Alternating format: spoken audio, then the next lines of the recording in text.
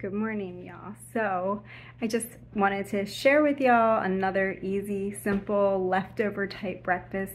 It seems like on Carnivore, I seem to do similar things as I did when we ate majorly plant-based or whole foods, is that I cook in big batches, which helps a lot that I'm more prepared to just whip something up really quickly because I always have lots of leftovers in the refrigerator. So when we made that big ham the other day, I just shredded up the rest of it and put it in a stainless steel container and have it in the refrigerator ready to go.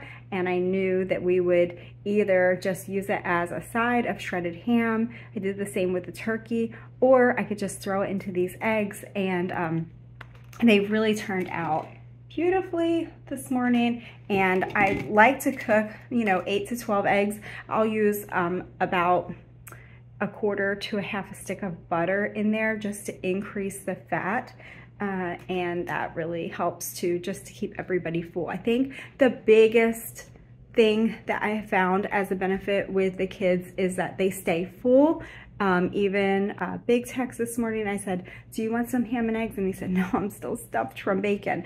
So that is the beautiful thing. I think when we were eating more of a high carb, low fat diet, whole foods, everybody was hungry, including me, perpetually. I could eat, I could snack all day long, I could eat all day long, and it was just, you were constantly dealing with that highs and lows of the carbohydrates versus with the high protein, high fat, you're totally satisfied and you're not having those cravings and you're not dealing with all that stuff all day. So anyway, I have been trying to jump on my treadmill because the weather has changed and it is cold in the mornings.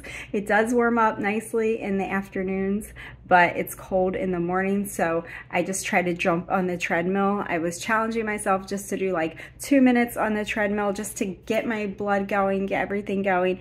And it's amazing that I found if I just jump on the treadmill for a couple minutes, then I stop wanting to just sit around and drink coffee or hot tea, that my body gets going, and then I'm like, okay, I'm ready for a drink, and then I can grab my electrolytes and get a drink. So that has been really helpful, and I'm just challenging myself to do that more often throughout the day, is just 2 to 5 minutes, just jump on and walk or run and just keep my body moving. I think that's a big deal. So anyway, so I said yesterday that I wasn't really noticing that big of a difference with doing the half and half in my coffee, but I don't know that to be 100% true, because I do know that on the cruise, by eating bacon every single morning, which I'm sure it was sugared bacon,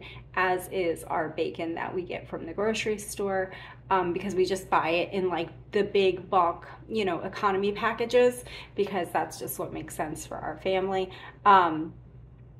So it is not the best of the best quality meats covered with the best quality stuff. I understand that it's a treat. We don't always have bacon. We can go for a month or two and no bacon at all. The same with butter or whatever. We just kind of wean things in and out, and I think it's going to be the same with the half and half. So I've decided to go ahead and try to take a break from the half and half for a little while, and I'm just going back to my coconut milk. I can get canned coconut milk at the grocery store, and they have the full fat, but I really prefer, just for convenience sake, the canned coconut milk that is not full fat. I don't know what it's called, but anyway, it's just like the regular coconut milk, because it stays mixed, in a mixed consistency, versus the full fat one. You just get that big chunk of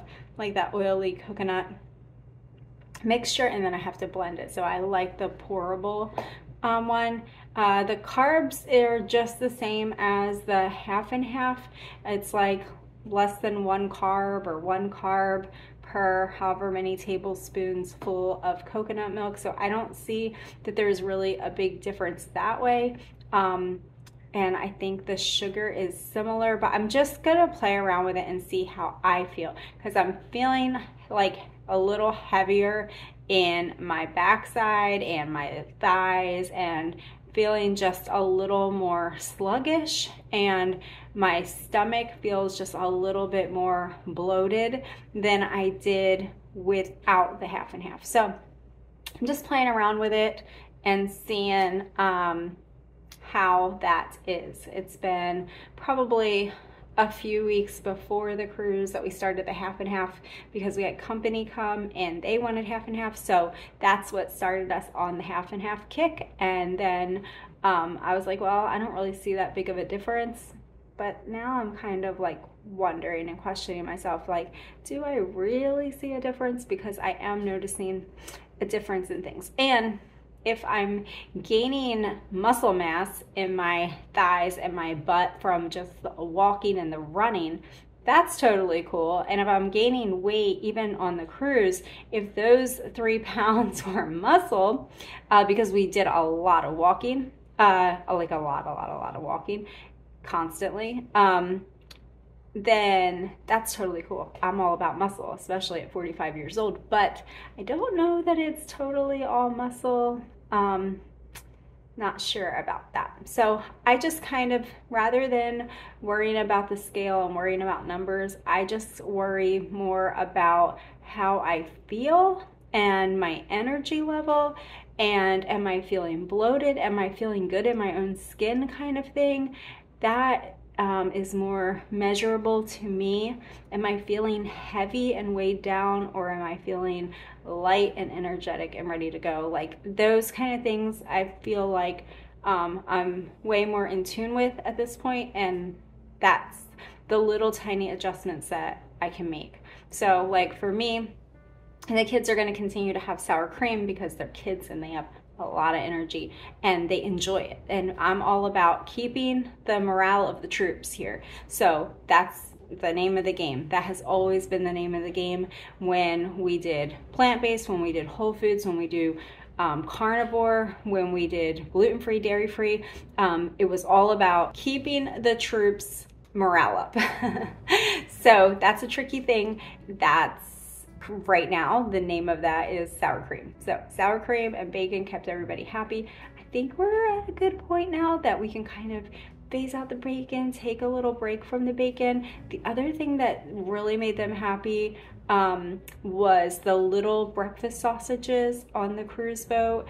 And even this morning, little Tex was like, I want those little sausages. So we have our big beef sausages that we have done from our cows, but he wants the little ones. So all for it. Like, you know, what's the price per pound? Oh, it's less than $5 a pound for the little mini sausages. That's a good price on any kind of meat.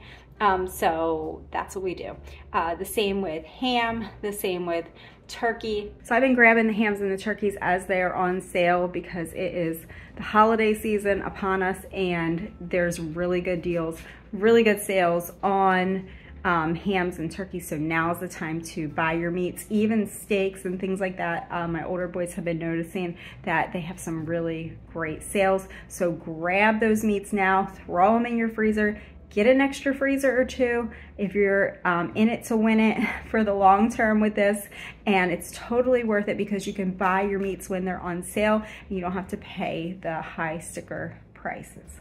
So anyway, I'm gonna have my drink. What I've been doing with my relight since we got home from the cruise is I'm upping my water. So I'll put a full scoop of relight in this big quart jar of water, and then I drink it about halfway down, and then I refill up the quart jar to trick myself to drink more water. And then what it also does is dilutes the relight. So I'm not feeling like, sometimes I get a little over, like, it's a little too much with the relight. So that's been our morning. I'm gonna jump into our morning school time now. It is a little bit past school time and we gotta get started.